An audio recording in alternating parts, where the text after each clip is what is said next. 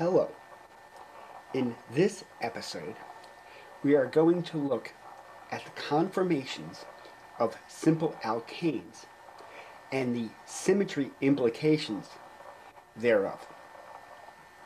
One of the most common ways of showing to demonstrate the conformations of alkanes starting with ethane, C2H6, is the so-called Newman projection. And I know that most students, when they first encounter a Newman projection, say the following: "Hello, Newman." But the Newman projection is much more useful than we often imagine. Let me show the simplest Newman projection here. Here we have a model of ethane, C2H6. And in the Newman projection, the substituents that are attached to the front carbon are shown in front, and then the substituents that are attached to the second carbon are shown behind. Now, for ethane, we can have several different conformations. One of the conformations we have where the substituents that are attached to the second carbon are directly behind the substituents from the first carbon. This is the so-called eclipse formation because it reminds us of a solar or lunar eclipse. Another conformation we can have is when the substituents that are attached to the second carbon, the carbon that is behind, so the front substituents are here, here, and here. The substituents that are attached to the back or second carbon are here, here, and here. We notice that they are sort of peeking out. We call this the staggered conformation. Any other arrangement, for example, if we arrange them this way, where they're neither eclipsed nor staggered, we call a skew conformation. Now, one advantage to making a model of a Newman projection, as opposed to simply drawing it on a piece of paper, is the following. The first is we're free to move the substituents to make any of the conformations that we are interested in. There's actually a second advantage in that we can simply flip the model over and we can look at it from the back side. So in some cases, we may be more comfortable viewing the substituents from one particular direction or the other, and we're free to simply turn the model over and look at it from the back side if we like. Now, for ethane itself, it turns out that the staggered conformation, this particular arrangement, is the low energy conformation.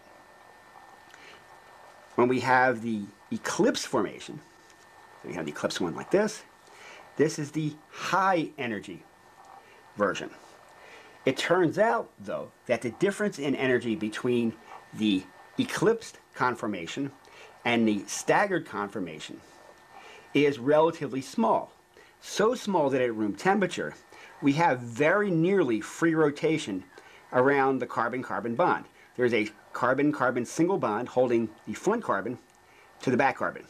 So much so that if we were to view this on a relatively slow time scale, for example, the time scale of NMR spectroscopy, we would see a mixture of all the different conformations.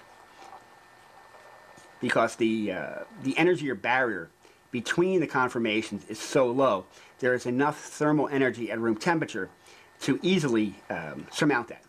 So we have very nearly free rotation around this particular bond. If, for example, we were to change the substitution pattern of our ethane so that we have a methyl group attached to the front carbon and another methyl group attached to the back carbon, now we have a butane. So now we have a greater number of named conformations.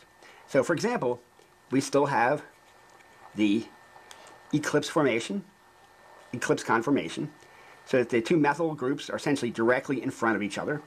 Because there is steric hindrance, this is the high energy conformation.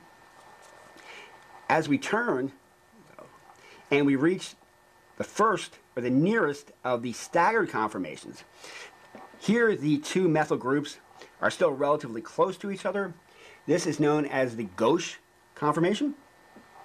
So again, as we continue, this is a slightly high energy conformation because there is still some steric hindrance. As we rotate it around again, we reach another eclipsed conformation. If we continue a little further, now we have a staggered conformation, but now where the two methyl groups are completely different sides of the molecule, and this is known as the anti-conformation. So the anti-conformation for a sort of single substituent that's different on the front carbon and the back carbon will be the low energy conformation.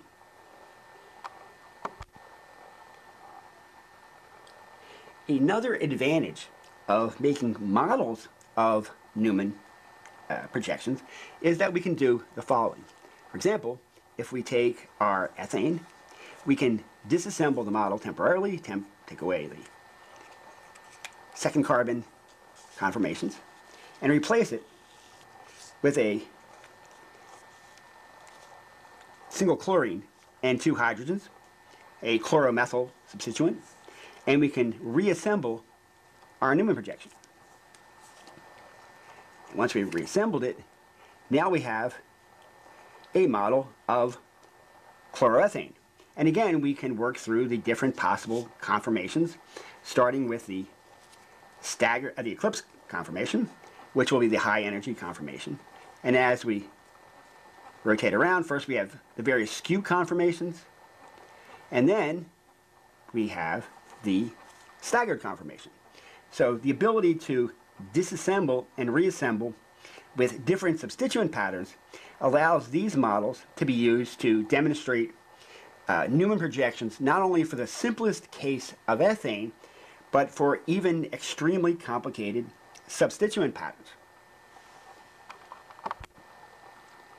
Today's episode is going to concentrate on the conformations of ethane itself and related compounds.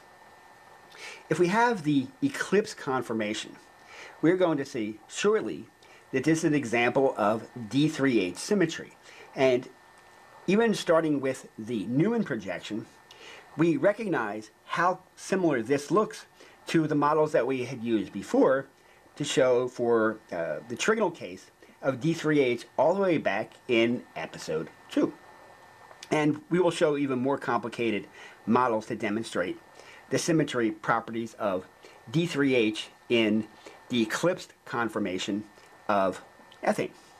If we take the staggered case, this is an entirely new point group that we had not previously mentioned in the program, called D3D. And we have several models which we will use to demonstrate the unique symmetry operations of that particular point group. If we have a skew conformation somewhere in between, this is another unique point group that we had not mentioned previously, called D3. So it has no mirror. So it doesn't have a horizontal mirror, it doesn't have dihedral mirrors. In fact, it has no mirrors at all, but it does still have a C3 high order rotation axis, and it will also have 3 C2s that are perpendicular to it.